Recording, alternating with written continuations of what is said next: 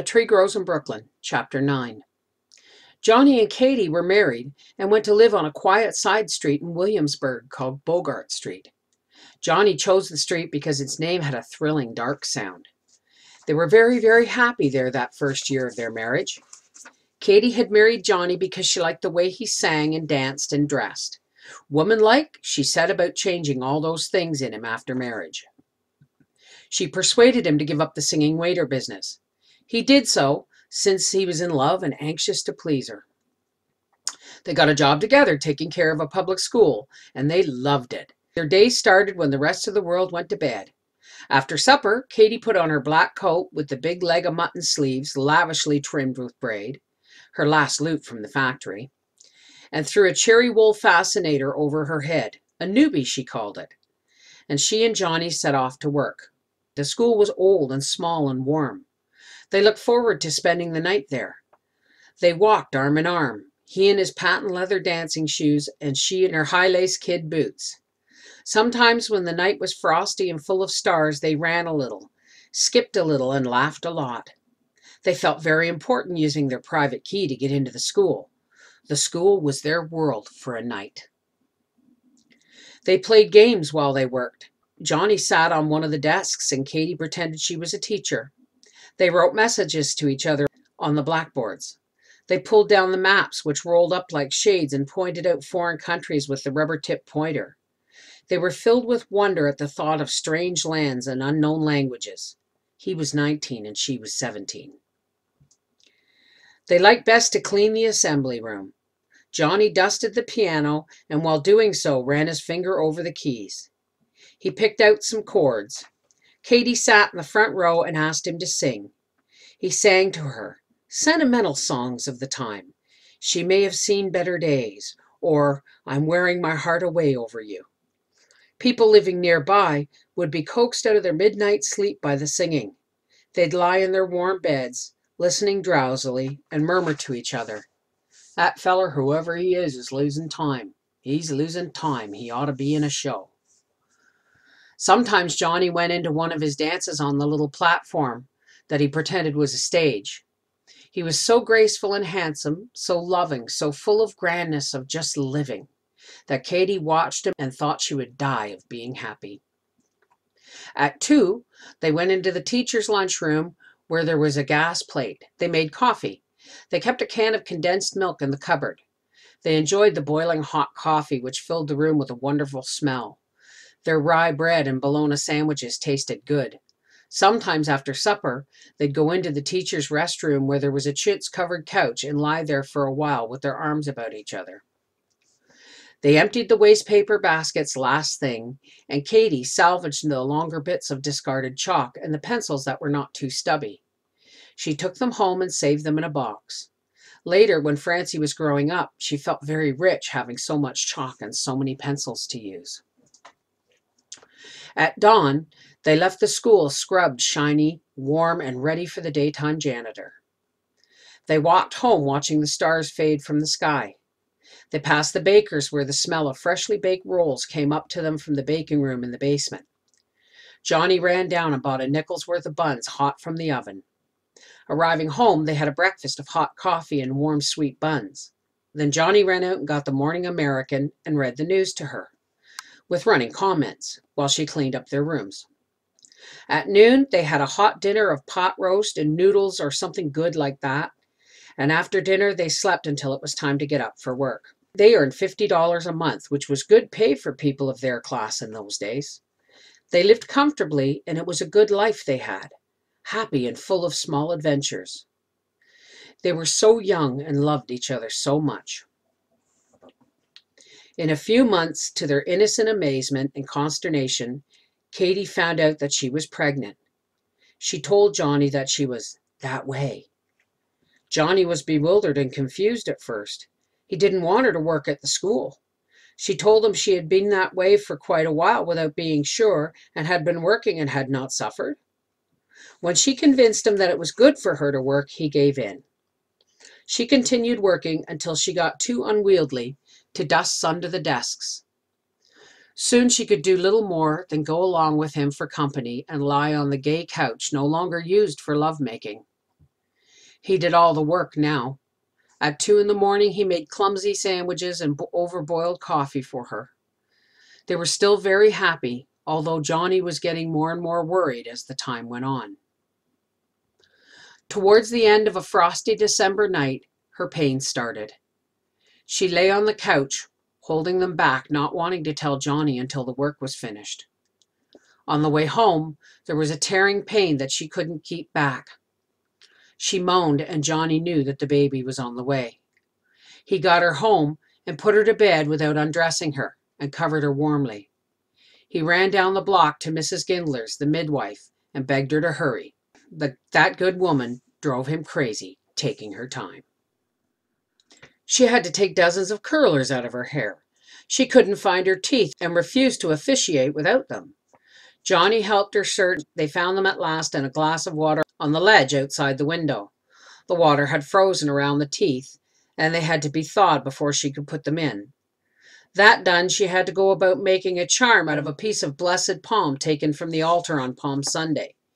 To this she added a medal of the Blessed Mother, a small blue bird feather, a broken blade from a penknife, and a sprig of some herb. These things were tied together with a bit of dirty string from the corset of a woman who had given birth to twins after only 10 minutes of labor. She sprinkled the whole business with holy water that was supposed to have come from a well in Jerusalem, from which it was said that Jesus had once quenched his thirst. She explained to the frantic boy that this charm would cut the pains and assure him a fine, well-born baby. Lastly, she grabbed her crocodile satchel, familiar to everyone in the neighborhood and believed by all the youngsters to be the satchel in which they had been delivered kicking to their mothers, and she was ready to go. Katie was screaming in pain when they got to her. The flat was filled with neighbor women who stood around praying and reminiscing about their own childbed experiences.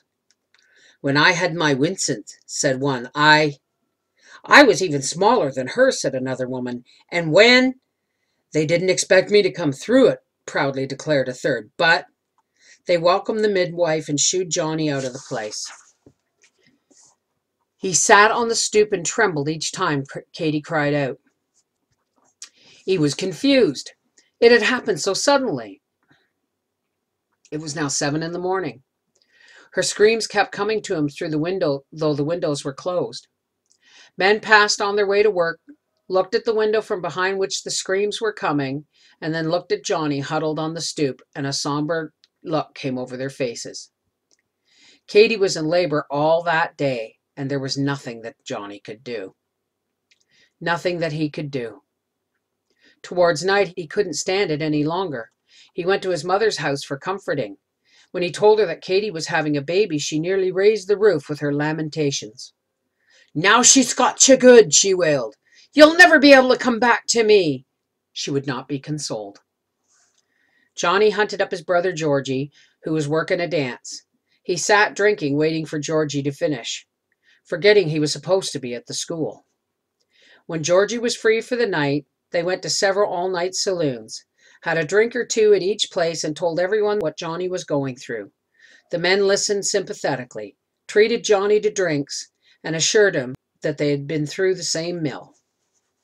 Towards dawn, the boys went to their mother's house, where Johnny fell into a troubled sleep. At 9, he woke up with a feeling of coming trouble. He remembered Katie, and too late, he remembered the school.